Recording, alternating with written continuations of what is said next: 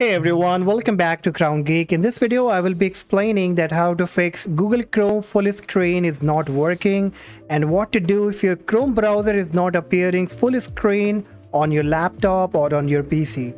So right now you can see in my case, I have this maximize and the minimize option. So I can simply use them to maximize or minimize it. But in your case, you might not be able to see this option. And so you won't be able to make your screen full size. So what is the solution? So the first thing that you can quickly fix your problem is what you have to do. On Google Chrome icon at the taskbar, you need to come here, hover up here, and now just press the shift key and then press the right click key. Okay, on your mouse you have to press the right click.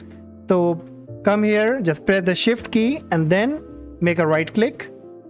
And here you will get the options maximize. So just simply click on it and this will be maximized and it will come to the full screen. So after that, now in order to permanently fix this problem, what else you can do? On the very right hand top, you will see the three dot, just click on it. Then choose settings. From the left hand menu, click on system.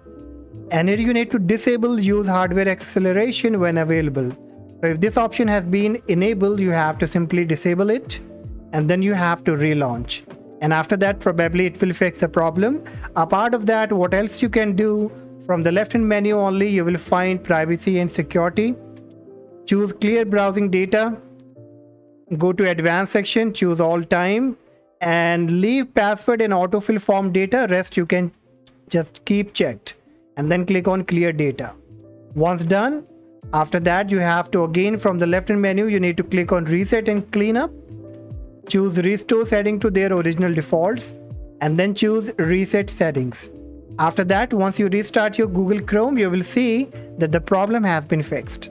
Hopefully this will work for you guys, and if yes, make sure you hit the like and subscribe to the channel, and I see you in the next video. Bye bye.